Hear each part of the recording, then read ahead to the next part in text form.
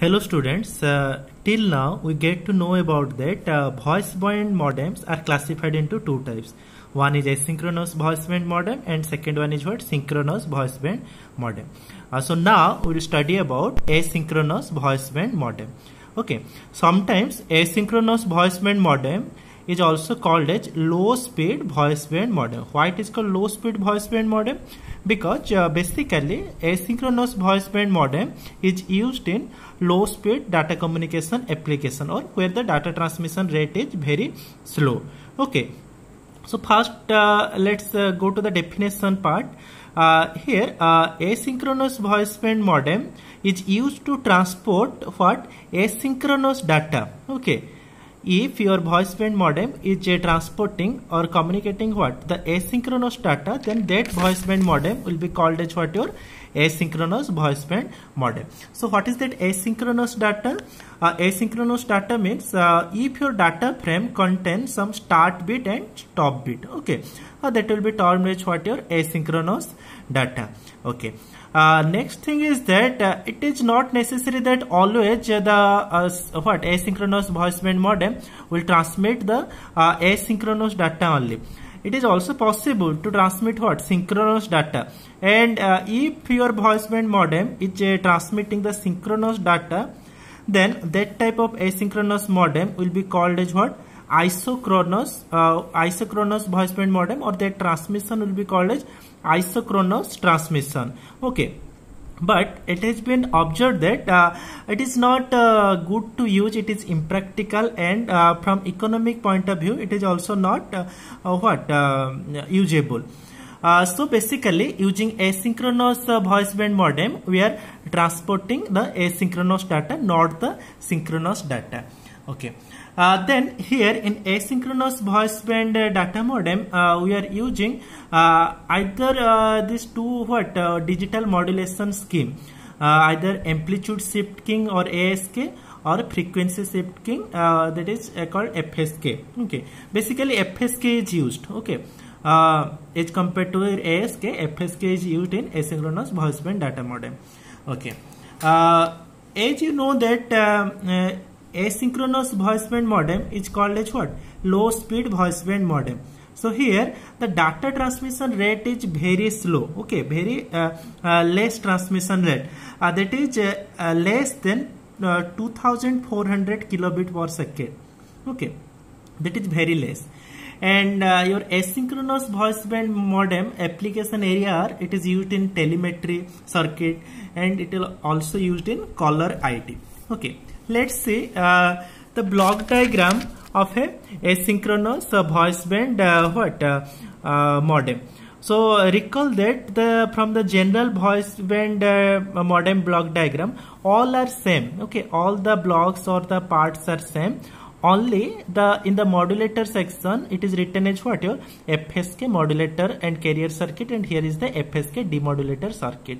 That means here the frequency shift king is used as the what? As a digital modulation scheme. So all the things are same. So let's recall those things. So see here, first your DTE is there, or that is called what? Your data terminal equipment. Okay, that may be a computer or phone, anything.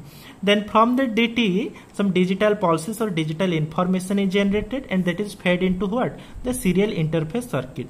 But here the one exception is there. You know that the serial interface circuit does what? It will convert the voltage or update the voltage level of the digital pulses from the DT into some another voltage level or pulses. Okay, but that is not happened in case of asynchronous voice band modem. Here what will happen? Directly that digital pulse will be fed into the what? FSK modulator circuit. Okay, then it will be passed to the band pass filter and pre-equalizer circuit. Then it that analog signal will be fed into the telecommunication interface circuit. Okay, that is what? At the transmitter side, and then it will pass through the telephone line, or that is called the telco local loop. Okay, at the the receiver side, the analog signal is fed into the band pass filter and the post equalizer circuit. Then that analog signal is passing through the FSK demodulator circuit. Okay, and then it will produce what? The digital pulse, and then through the serial interface circuit it will go to the DT present at the receiver side. So that is the whole working principle of a asynchronous voice band modem. So let's say revise some points here. In the transmitter side, already I told you, here the serial data received from the DT is directly applied to the FSK modulator. Voltage level change is not carried out in the serial interface circuit, but that is the task of the serial interface circuit that you have studied. Okay, but here no voltage updation or voltage level change is there. Directly it is fed into the FSK modulator circuit. Next thing is that no clocking information or clock information is not required here, because your FSK modulator are the voltage controlled oscillators, okay, which react to voltage level independent of any timing informations, timing reference or timing information. Okay, so here your voltage level does not dependent upon any type of time clock. Next thing, recall that from the frequency shifting topic about the mark frequency and the space frequency. If the binary 1 is the input or the logic label is 1, then it will produce a mark frequency. Okay, and if the binary input value is 0 or the logic label is 0, then it will produce what? A space frequency. Okay, mark frequency means the frequency value that is used to represent what?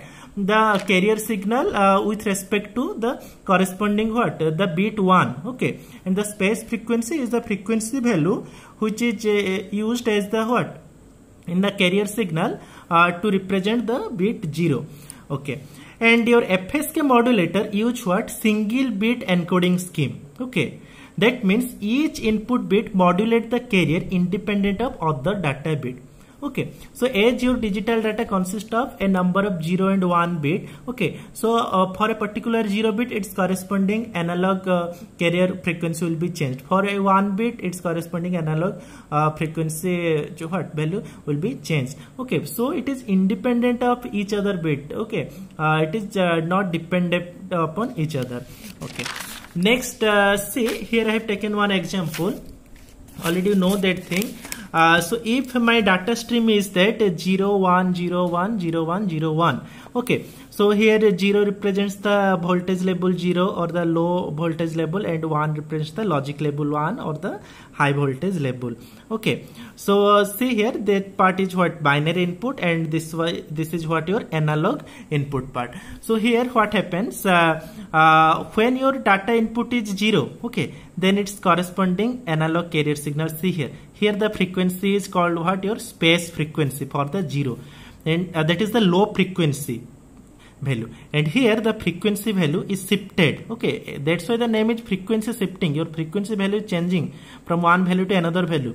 Okay, so for one whenever your bit input is 1, then the frequency value changes. Okay, here high frequency component is used. Okay, that's why that is called the mark frequency. Basically mark means 1. Okay, mark frequency for the 1. Similarly here 0 is there, so space frequency fs is space frequency. FM is mark frequency. Okay, space frequency is used. Okay, for 1 the mark frequency is used in this way. Okay, so here your single bit encoding produces an output frequency that is changing or shifting at the same rate as the input data. Okay, so here the input data rate is same as the output data rate. Okay, and you know that the rate of change of the digital input data is called as bit rate. Okay, but the rate of the change of the output analog signal, that is called as baud or the baud rate. Okay, that is also called as the signal rate. Okay, so in FSK or frequency shifting, the output frequency changes at the same rate as the input data rate. Okay, so here in FSK your bit rate is equal to baud. That is important. Remember in FSK what happens, your input data rate or the bit rate is equal to the output data rate or baud. Okay, so the minimum bandwidth that is necessary or required to propagate an FSK signal over the transmission medium is dependent upon these three factors. One is your mark frequency, then space frequency, and the bit rate. Okay, upon these three factors, your minimum bandwidth is calculated. Okay. Then as you know that the modulated FSK signal is passed through what? A band pass filter and equalizer circuit. So your modulated FSK signal is band limited and it is fast pre-equalized, and the output signal is fed into the what? A telephone line, because here you are using the telephone line as our transmission media, because you are using the voice band modem. Okay, then your at the receiver side, the asynchronous voice band modem will use a non-coherent modulation. Okay, what is the non-coherent modulation? In non-coherent modulation, what happens? Carrier and clock information will not be recovered. Okay, a modulation will be called as a non-coherent modulation if in that modulation scheme the carrier and clock information will not be recovered. Okay, then several standard asynchronous voice band modems are designed till now for low speed data application purpose. Okay, and it is taking the help of switched public telephone network. Okay, sometimes it is also called as the PSTN, that is public switched telephone network, or simply switched public telephone network. Okay, thank you.